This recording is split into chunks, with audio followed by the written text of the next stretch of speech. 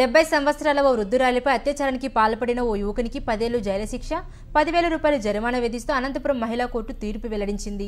2013 సంవత్సరం ఆగస్టు 24వ తేదీన అనంతపురం జిల్లా కంబదూరు మండలం అండేపల్లికి చెందిన రాజు అనే యువకుడు అదే గ్రామానికి చెందిన ఓ వృద్ధురాలిపై అత్యాచారానికి పాల్పడ్డాడు. ఇంట్లో నిద్రిస్తున్న 70 సంవత్సరాల వృద్ధురాలిపై అత్యాచారానికి పాల్పడిన రాజు అనే యువకునికి 10 సంవత్సరాలు జైలు శిక్ష, 10,000 రూపాయల జరిమానా విధిస్తూ అనంతపురం మహిళా కోర్టు జడ్జి బి సునీత తీర్పునిచ్చారు. కేసును పక్కాగా దర్యాప్తు చేసిన అప్పటి CI G రామకృష్ణయ్యను, additional public prosecutor Sridevi, court constable కృష్ణలను, SP సత్య యేసుబాబును అభినందించారు.